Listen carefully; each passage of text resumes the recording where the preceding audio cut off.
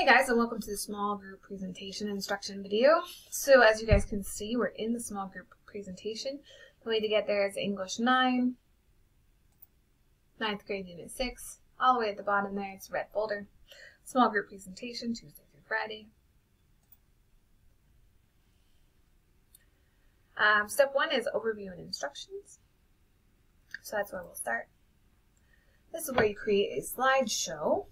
And you're going to be using the text that we've covered in the last few weeks since writing your essay. So you've read or listened to 2 magazine articles, 3 poems, and a radio broadcast that explore how people respond or might respond to catastrophic events. Work with your group to develop a slideshow that addresses this question. What do stories about the future say about the present? So in every slide with every text, you're going to want to be thinking about 2 pieces of this. What does the story about the future say? What does it say about the future? What's going on in the future? What is that story about? Part 2 then is what does that say about our present? If a story about the future says that there's going to be an apocalypse and a nuclear war, what does it say about our present?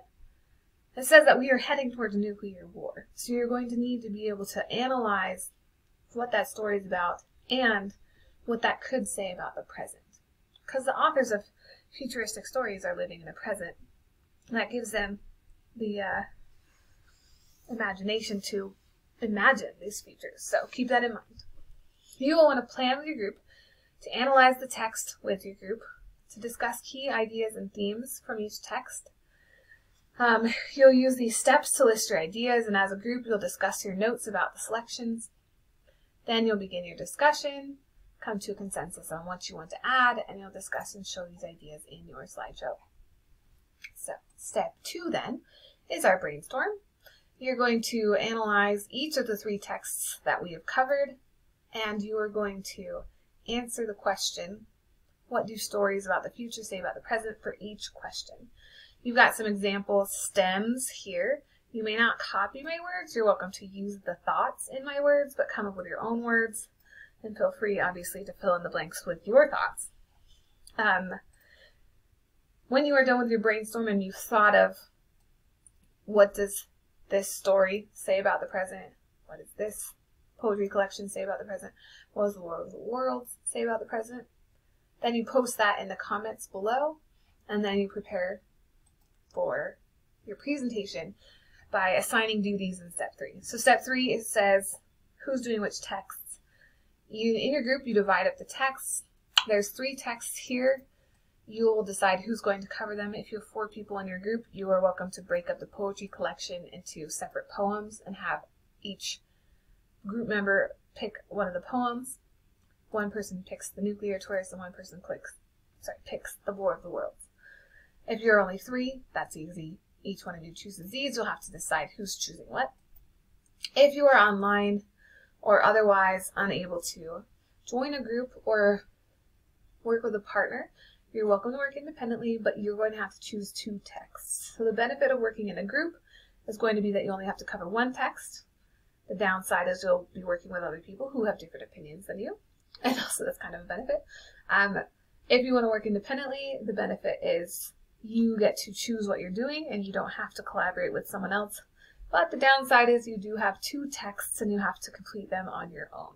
So you need to choose at least 2 texts, unless you are in a group, and then each one of you can have 1 text. So that's step 3, assign duties. I finished mine. So step 4 is actually creating the slideshow. This, you'll need to have a title slide and at least 3 slides, because there are 3 texts.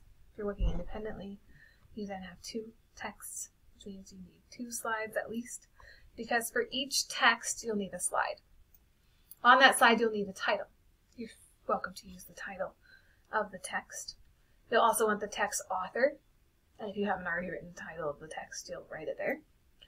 You'll want an image that goes with what you're saying. You want an answer to the question. This question, of course, is the question we're referring to. And you want textual evidence with a page number it came from. So first thing you'll do is organize your ideas, then fine-tune the content, improve your use of media, and brush up on your presentation techniques so that you're able to present on Friday. And your presentations then is something you will submit We'll submit it in Google Slides. You got some steps here to do that. Here is your presentation that you access. If you click that, it makes a copy for you. If you have a group member, the first thing you're going to want to do is go into that and share it with them so that you and your group member can work together.